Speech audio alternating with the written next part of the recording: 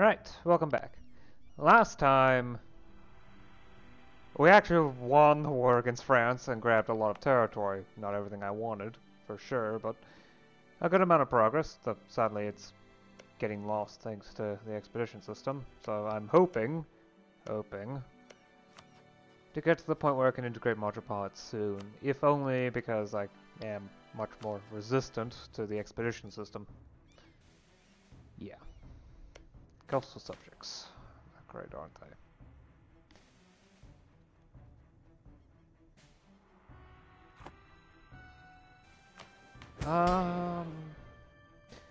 I am approaching the point where I can start doing some new reforms, so that's nice. Though they're going to be fairly expensive, and I do need the points for more ideas. I did finish standing army ideas, as well as exploration ideas. And tech cost is ridiculously cheap, at least when it comes to admin and diplotech. And I've also managed to reach the point where I am, I guess, path blazing, you could say, with admin technology. Again, just like how I was with Miltech. So that's great. Another idea group will come up soon as well, which I'll probably make an admin idea group for obvious reasons. Points. Anyway.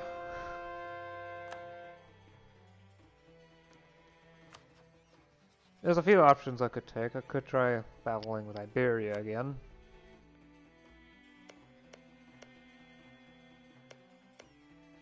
Probably do have a few islands that would be nice and convenient to capture for myself, but well,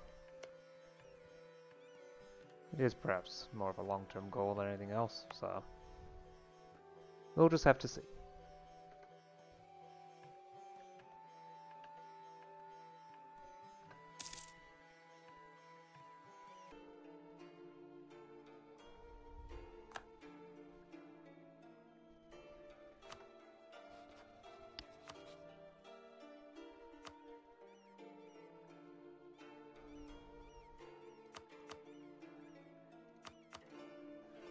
Oh, cool. You can call allies called in as co-belligerents as further co-belligerents.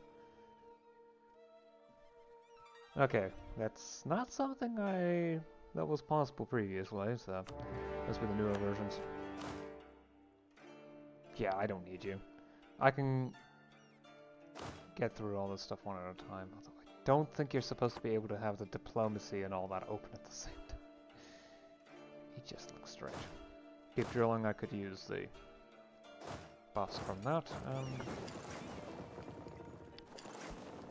Are you sure that's the fastest way to get around the island? Why can't you just go like this?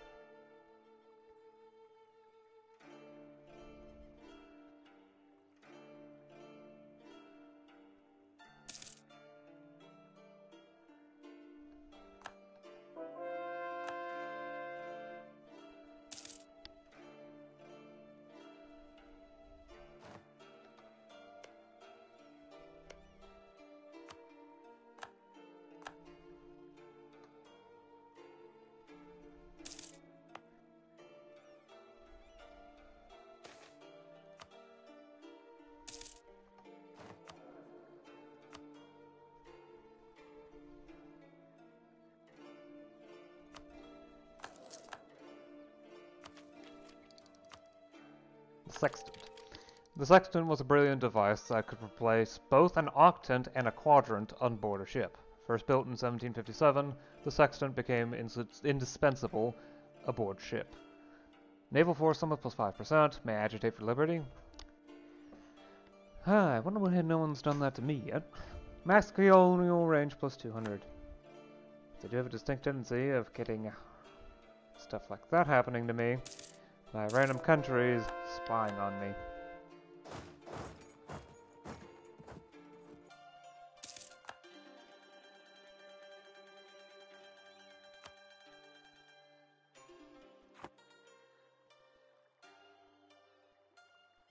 And there we are. Yep, that's every province, so... At least as far as I can tell, it's every possible province. I don't think there's any others, so...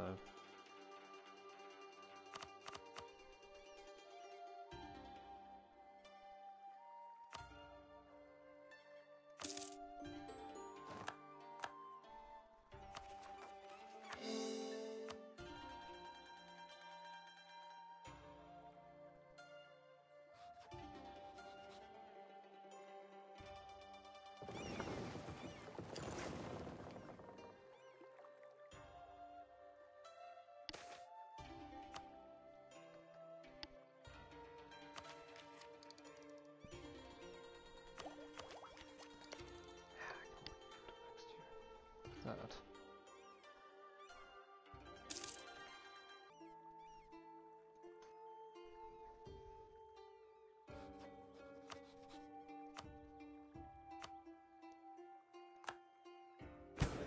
Okay, so that means that's 39. Oh, really?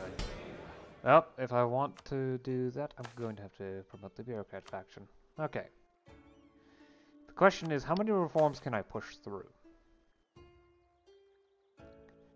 And how important are they to me?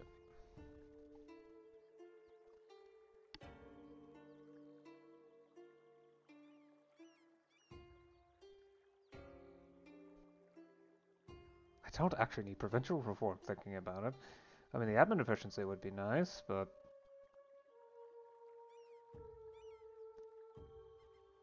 Okay. I definitely need Miltech. No doubt about it. So I have about 200 mil points to work with. Rifled carbines. Accurate, long-range rifled carbines became a commonplace weapon for light infantry. Although they remained slower to fire than smoothbore muskets, their longer range and high accuracy meant that riflemen could get in several shots before their enemies could bring them into range.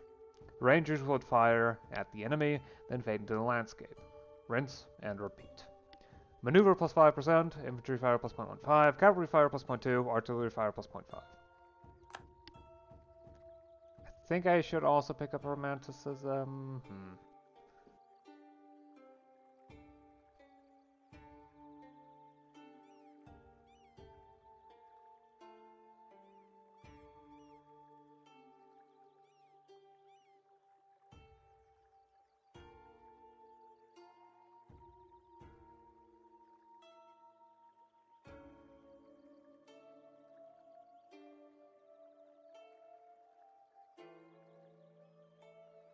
Yeah, let's expand the power of oversight officials. This has the most beneficial effect.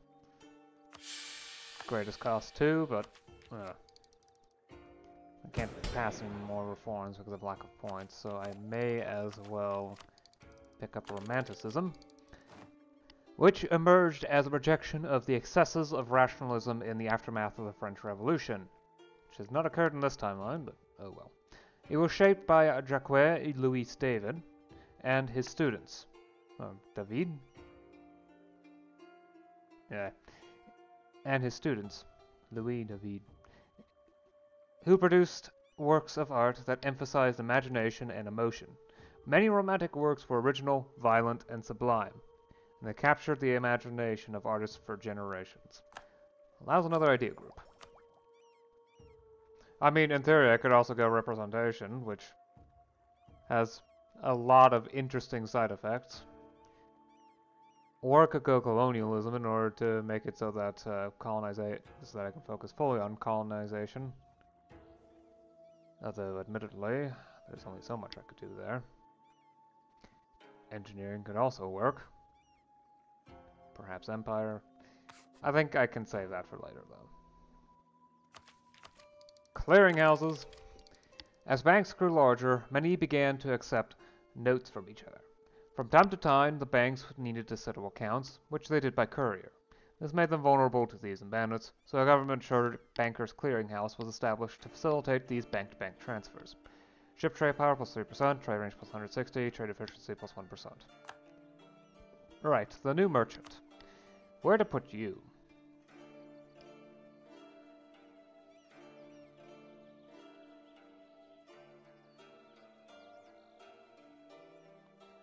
Ling 1... care for. You only go to the Champa Sea, so there's no real reason to place anyone there. Assam or the Himalayas, neither of which are extremely helpful, because I don't think... Yeah, Assam only goes to Bengal.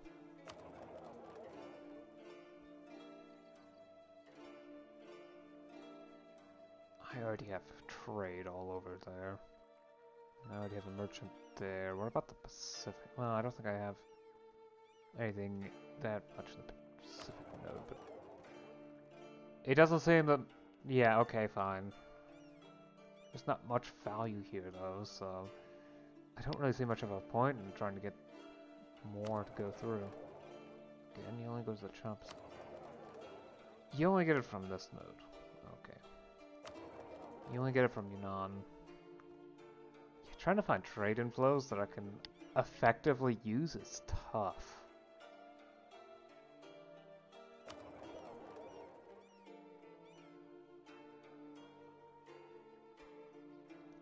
At least I'm the only one that bothers with this node. There's a lot of people handling this node, though.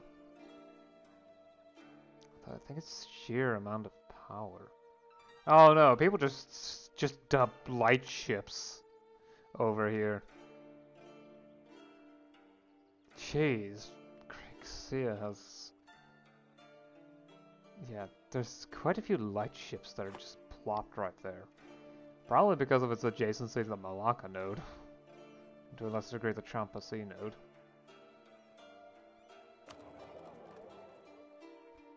Try to send as much of it as I can away from India. Or at least on a less direct route to India, because I have a great deal of control over here. Yep, okay. I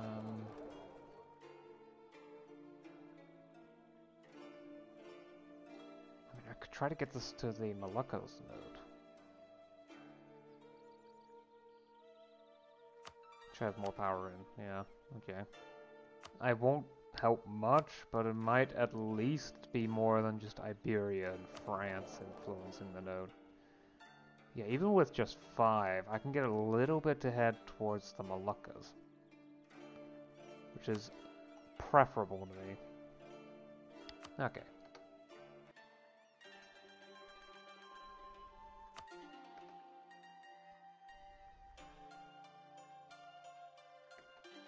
I don't think it's possible to fabricate a claim on floors. 60. It's gonna take too long.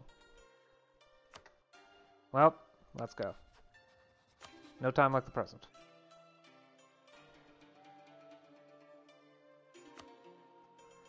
Though I probably should pick based upon garrisons. This is Banka's the only one on the Reconquest list that is. Yeah, okay.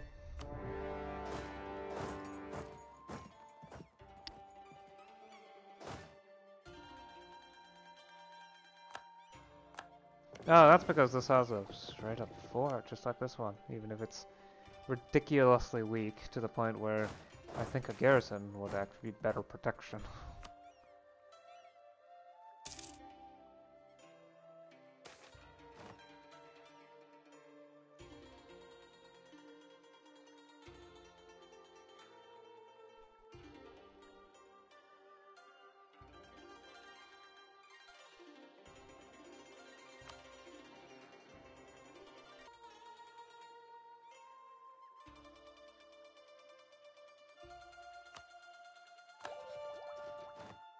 Sure, engineering. Design. Lay out your objectives and think about how they are to be achieved. You might be surprised by what you realize. Labor cost per project minus 30%. Robustness. A plan which assumes ideal conditions is a bad plan. Contingency is the bedrock of success. Fort defense plus 10%. Right. So, what is the plan? Okay, so I do want core return to occur. Specifically, these 3 are of great importance. I also want this, and these 2 islands. It's actually not that much, 19. However, I can only get so much war score from Wargle, 30. Assuming I can't get any more war score from other sources, I'm stuck to about 35. Plus, I am reliant on their war exhaustion remaining high, as well as I'm going to have to deal with the length of the war issue. I can only wait for so long, after all. It's a transport fleet. It's going to be too fast for me to catch. Probably. Probably. I don't have a maneuver admiral, so the ships will remain slow.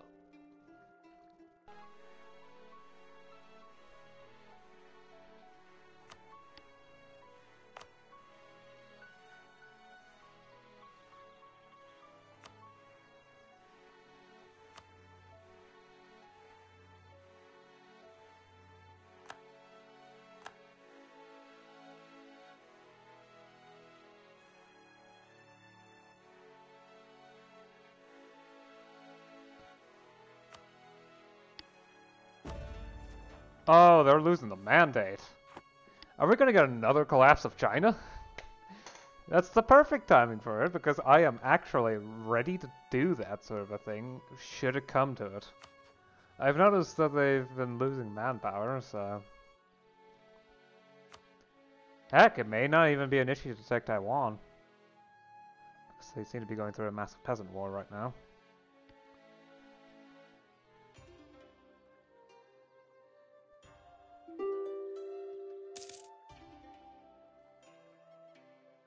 I'll do the peace deal come 1780.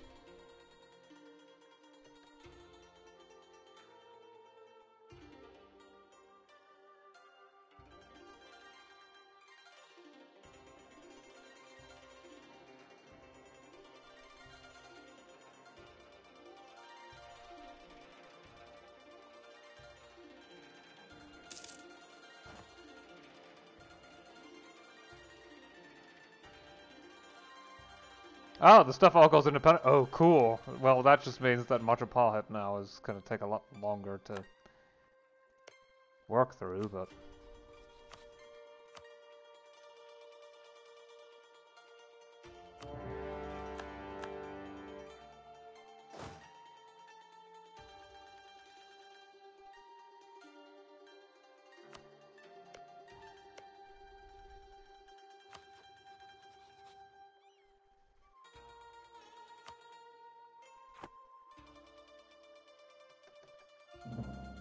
Probably should have waited a second so that I could imperialism against more countries. Okay, so I have little reason to wait now.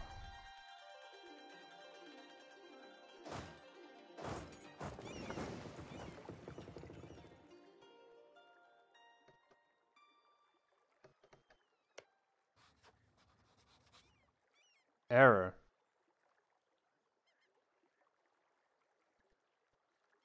Okay, so that one's broken.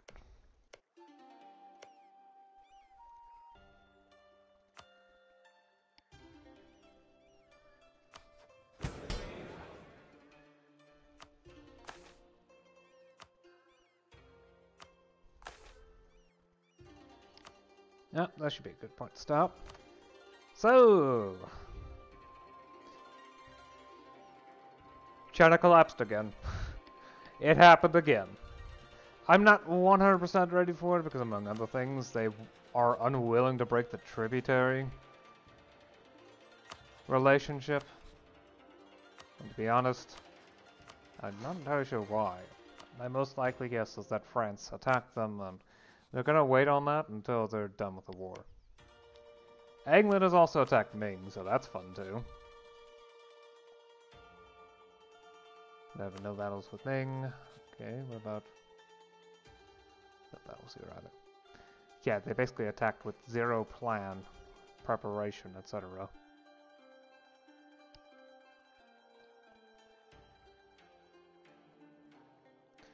I think I might actually send you south.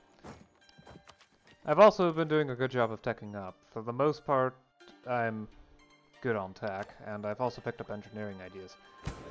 I have also gone to career soldier, which means I probably should actually update my regional military to centralized. There we go. That should further improve army professionalism, which is going to be helpful because my best chance against China is just quality.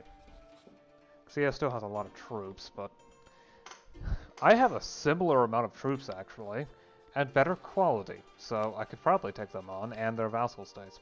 Though I think my main focus will initially be in Ava in order to take advantage of the fact that I have permanent claims in the area.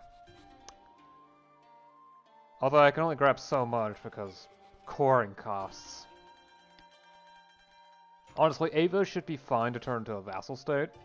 They don't have a border. Well, they don't have a coastline, unlike, say, Tripura, which you can see the effects of this. In the process of collapsing, they also released almost all of the cores that they have in the area. At the very least, it's not all of them. They still have these upper bits of Papua and these inner bits of Borneo, but they just dumped everything they picked up in Java to Majapahit, which was just great. And they also released Penang and Pahang. Although England was able to grab a province before it was able to annex Pahang, and I've been trying to get through Borneo, but as you can see, the Europeans do not stop. They just immediately started sending things that way. Not to mention that Vietnam's been slowly losing provinces. I wonder if there's any other imperialist wars going on.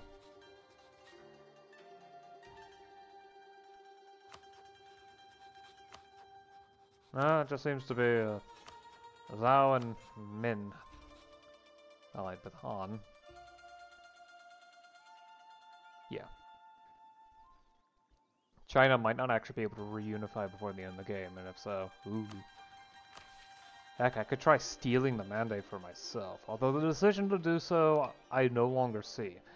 But if I can get enough of a foothold, I can presumably gain cores. Or yeah, the Middle Kingdom, core and local core cost has 100%.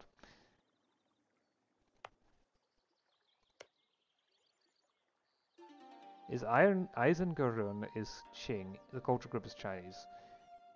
Well, there's no chance of Manchuria forming, that's for sure.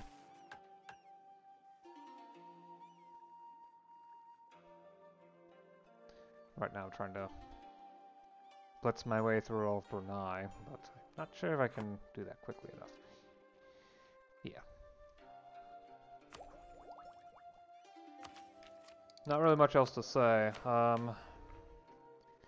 At least my name now stretches quite nicely. Oh, I did fight a war against Iberia to get the provinces back that they took via the expedition system, and also to grab the rest of the provinces they had in Indonesia. As well as Taiwan, once I noticed that, oh hey, China's about to collapse. They're not going to threaten me over that anytime soon. Of course, there's still the issue of the fact that they now just grab new provinces. The expedition system is just awful to deal with when you're in an area that counts as an expedition target, because all of your neighbors are just continuously going to get their coastal provinces sniped. Especially when you want them for yourself. Still.